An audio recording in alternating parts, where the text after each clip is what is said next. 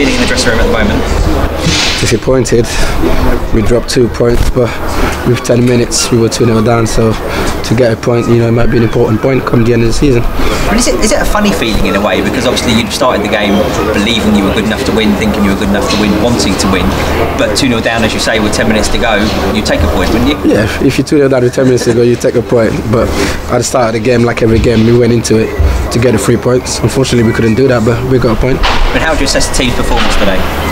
I thought it was alright, but they waited for us and they were quite good on the counter-attack, so a couple of mistakes and we paid the price for it, but we'll move on. I mean, they held a very strong defensive line, didn't they? A back four. Fullbacks didn't really go forward, one sat in front. Did that make life difficult for you? Yeah, it is, but then it shows you how far we've come.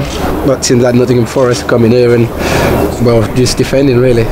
So it just shows how good we're doing. I mean, what did you guys have to be aware of when they're playing in that way? Presumably the long ball over the top to catch you out. Yeah, we're trying to attack, so when we lose the ball or give the ball away cheaply, then that's when we're exposed, because everyone's gone forward, so we leave our defenders like 1v1 or 2v2s.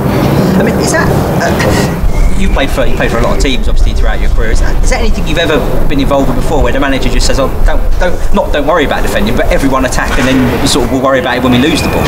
No, that's it, because we don't go into games worried about the opponent.